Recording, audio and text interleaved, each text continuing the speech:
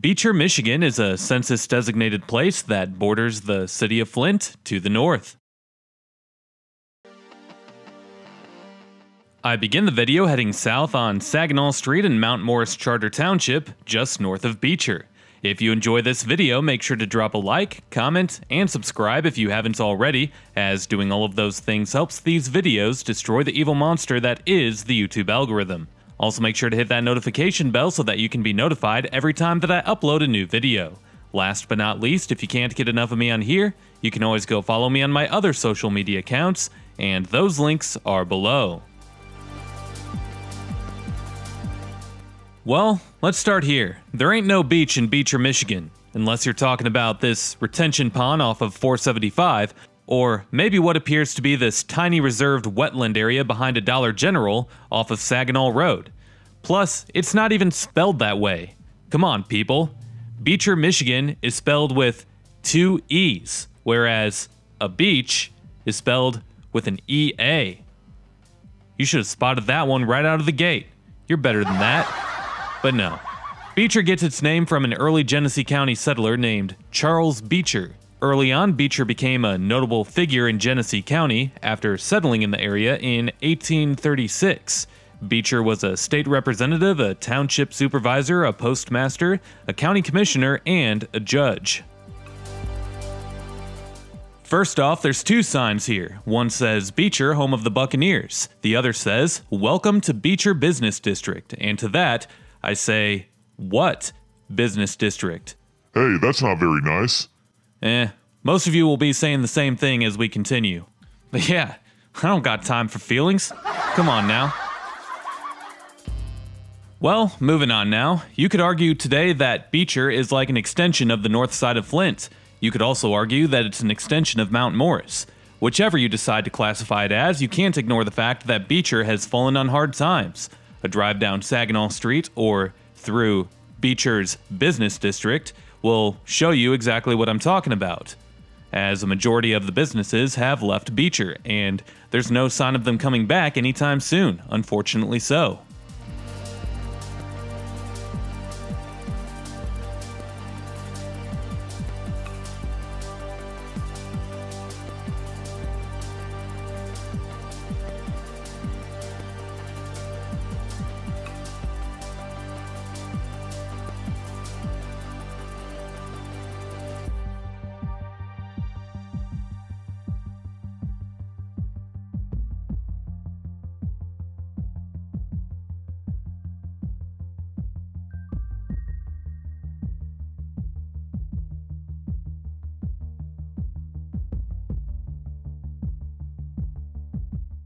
To the right is not the high school, but you have some facilities that are a part of Beecher Community Schools. So even though Beecher is not its own city, it's a census-designated place, there's still a Beecher School District. So here you have the auditorium, the basketball gym, and the football and baseball fields. We'll see the actual high school later in the video.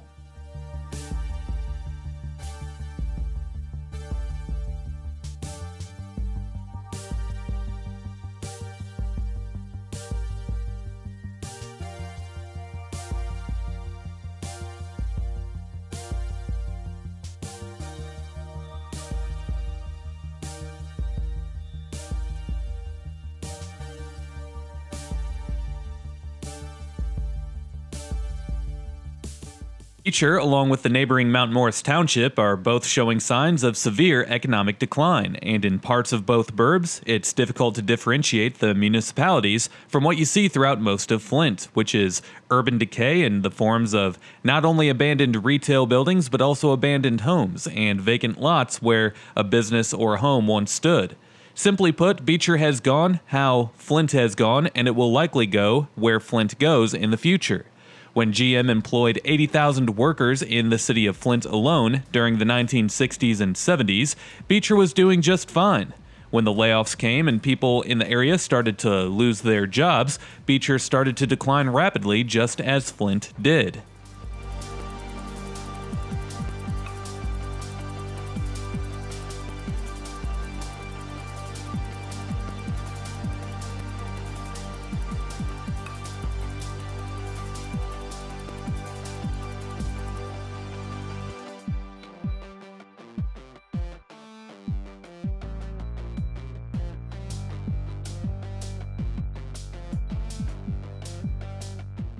Here you can see the population history of Beecher for as long as the U.S. Census has kept track of Beecher's population.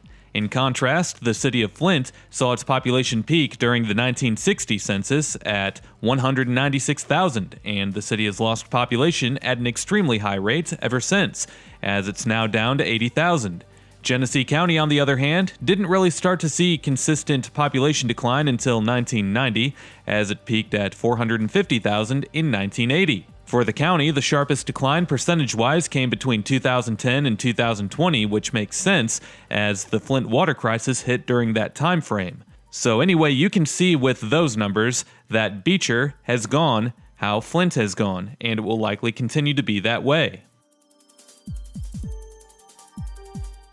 Speaking of the water crisis, unfortunately so, there were some addresses that were affected by the lead poisoning that lived outside of Flint city limits. This list has 266 addresses to be exact, so not that many of them, but there are some. And most of these places were along streets right outside of Flint's boundaries. The city of Burton seems to have the majority of these addresses. However, in Beecher, there were a handful of addresses along the north side of Coldwater Road that were hooked up to Flint's water system at the time of the water crisis in 2014. And to give that some more context, Coldwater Road serves as the borderline between Flint and Beecher. Anyway, all other Beecher addresses were hooked up to Beecher's municipal water supply.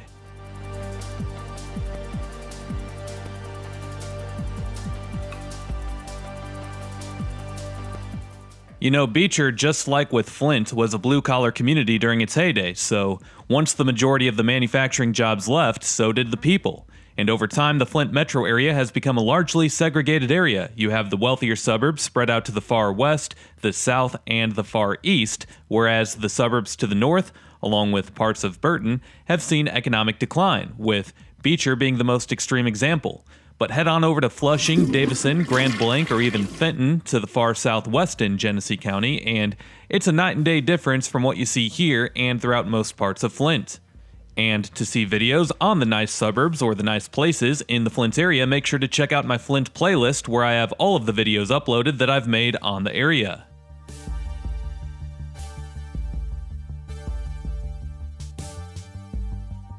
When it comes to the economic stats for Beecher, 8,800 people live here as of the 2020 census, and that number has likely declined since then. Some estimates show that only 8,100 people live here as of 2022. Anyway, the median household income is an extremely low $33,000 per year, and only 5% of adults 25 and older hold a bachelor's degree or higher. The median value of owner-occupied housing units is $33,700, while the poverty rate is 32%, meaning that 1 out of every 3 people in Beecher lives in poverty. When it comes to the crime rates, Beecher sees twice the national average, whereas the property crime rate is right around average. In years past, Beecher has seen extremely high violent crime rates along the same lines as Flint. In recent years, however, both Flint and Beecher have seen their crime rates drop, although they're still too high for comfort, so hopefully those crime numbers can continue to go down, as that would be a step in the right direction for once. Meanwhile, this residential neighborhood seems to have more empty lots than occupied lots.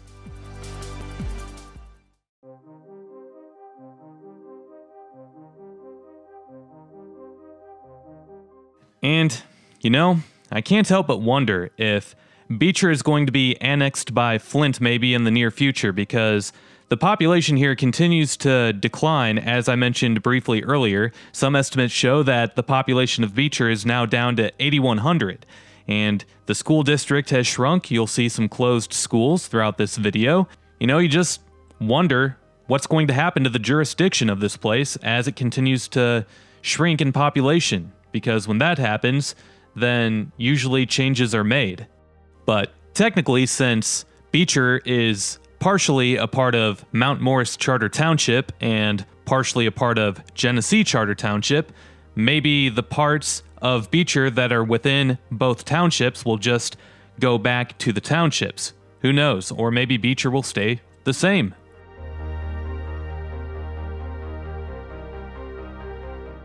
Now, one thing that a lot of people think about whenever Beecher gets mentioned is the 1953 Beecher Tornado, June 8th, 1953 to be exact. On that day, an F5 tornado, which is the strongest measurement of a tornado, ripped right through Beecher along an 18.5-mile path. The twister caused 116 deaths, along with 844 injuries. The Beecher tornado by far and away is the worst natural disaster to hit in the state of Michigan, which is a state that sees fewer natural disasters than pretty much every other state. However, when disaster does strike in Michigan, it usually comes in the form of a tornado, and in 1953, an F5 tornado just happened to touch ground in a populated area. There were 7 other tornadoes to hit in Michigan on that day, and altogether there were 125 deaths and 925 injuries across the Great Lakes state.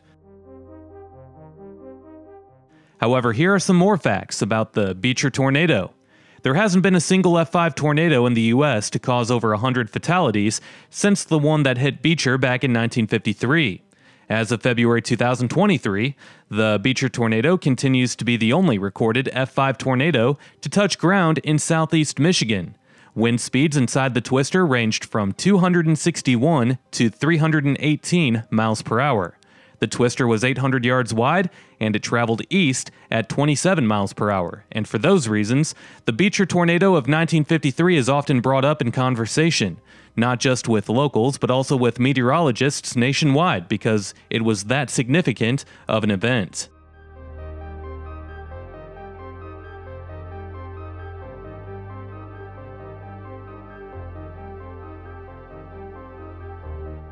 Briefly, I'm going to speed up the footage because there's really not much to see where we are currently. Anyway, according to a drawing that I found from the National Weather Service, the Beecher tornado was reported to have touched ground just southeast of the intersection of Coldwater and Webster Roads, 3 miles west of Beecher. The twister pretty much followed Coldwater Road east through all of Beecher before heading in a northeast direction east of town. Speaking of Coldwater Road, we are now heading west on it, and soon we'll be at Beecher High School.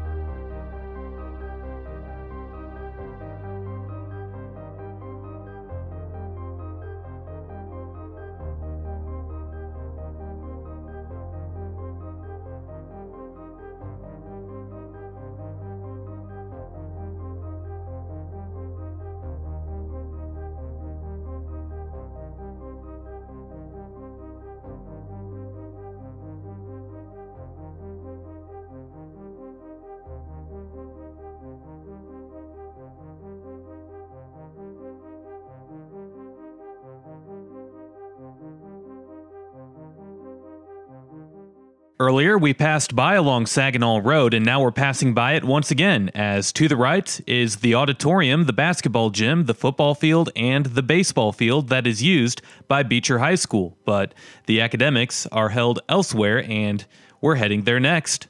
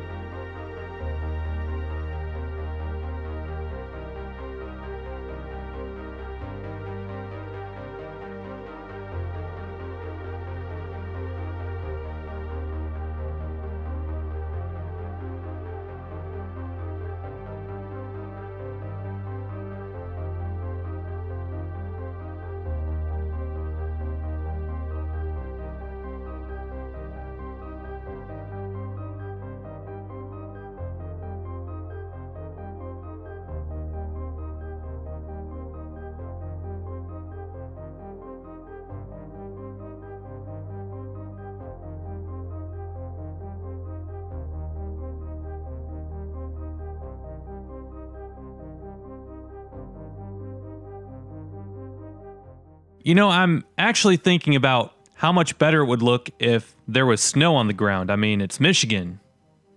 Yeah, that's better.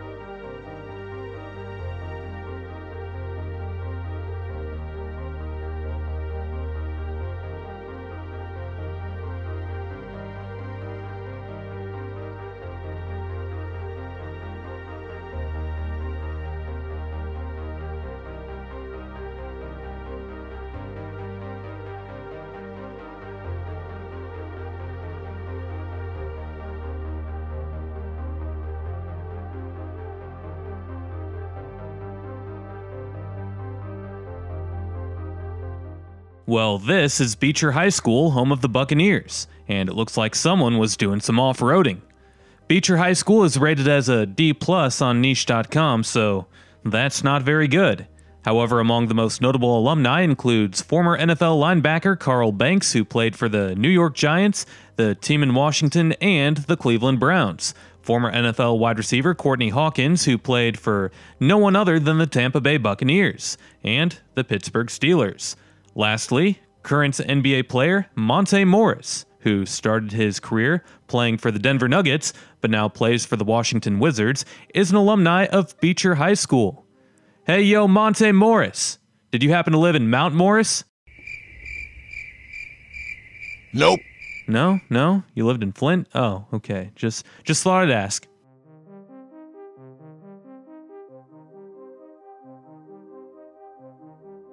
Meanwhile, an ABC 12 article from fall of 2022 says that spectators were restricted at both Flint Southwestern and Beecher football games due to fights breaking out in the stands.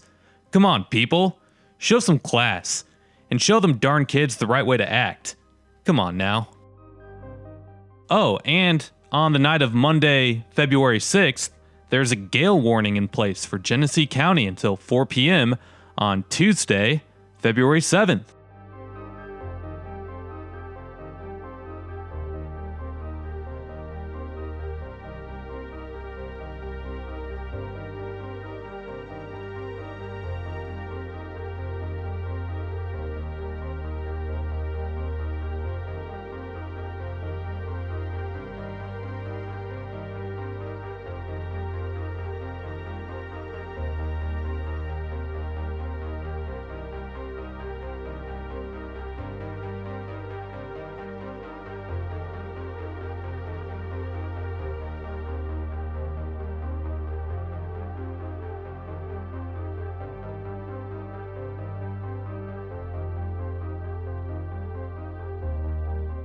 Well, I don't know about you, but I think that's enough snow for me. Let's go back to having no snow, eh?